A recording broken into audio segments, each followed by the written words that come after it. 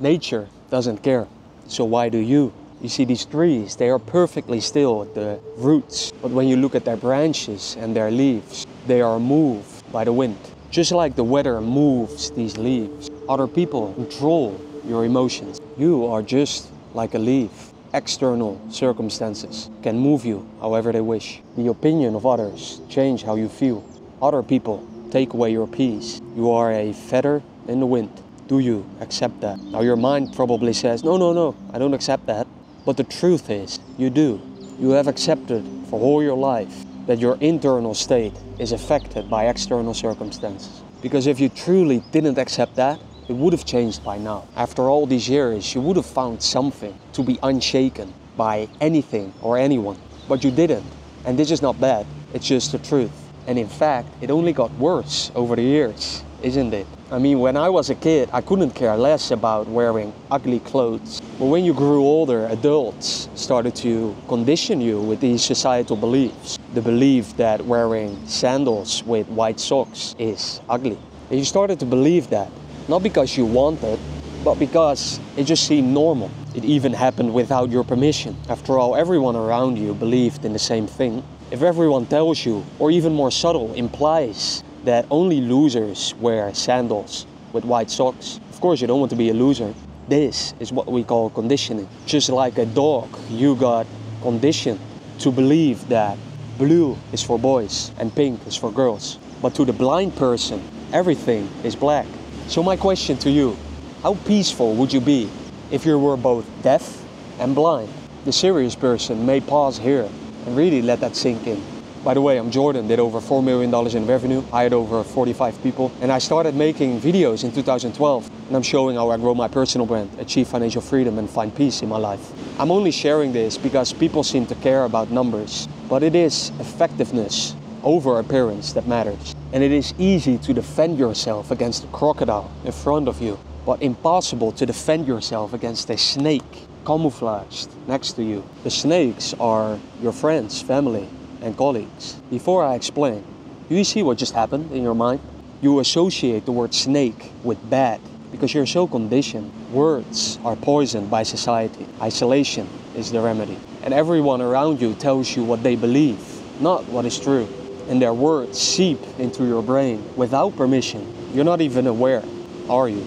That's why as we get older, we care about so many different things. On a side note though, some people will get older and close to death seem to stop caring, possibly because they have realized they are going to die, not in a far distant future, but soon, and that nothing really matters. This is why near-death experiences are so powerful. You see, we all know we are going to die, but no one acts like they're going to die, because it's easier to live in the now, to ignore the inevitable, to push it somehow.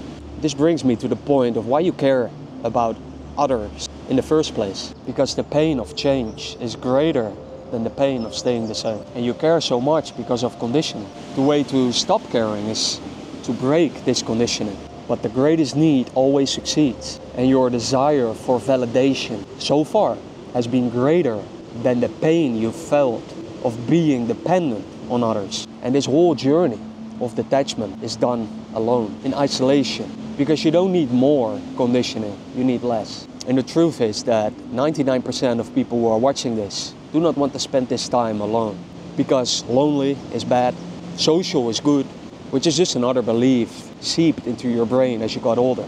You're constantly distracting yourself from asking the important question. Even when you're watching this, you're hiding yourself from the corner in your room, in the corner where you can find the answers you've been looking for, the corner that has been waiting for you all your life. It's the isolated corner where the serious person sits down and finds the root of the matter, the source of the emotion, the truth in a room full of lies. So if you really want to stop caring, don't believe me. Always just ask yourself, did the people around me make me care less or more about the opinion of others? Or did meditation or breathing techniques give lasting results? Did your mom, dad, brother, sister, grandma, husband, wife, boyfriend got you closer to inner peace? Or did they lead you astray without realizing it? I don't have the answer, only you know. and you care because you are so conditioned. So the serious person spends more time alone.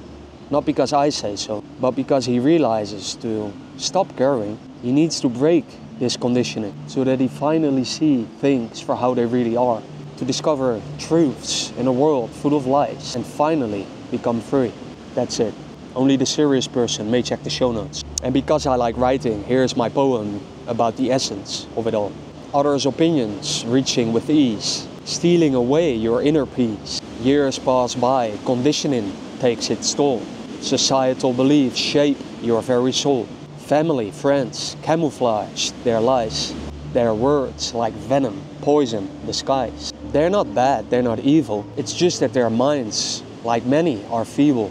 Why do you care? The serious asks with a sigh. Is it fear of change or the ease to comply? For the serious spends time alone, not by decree, to break free from conditioning, to finally see. Talk soon.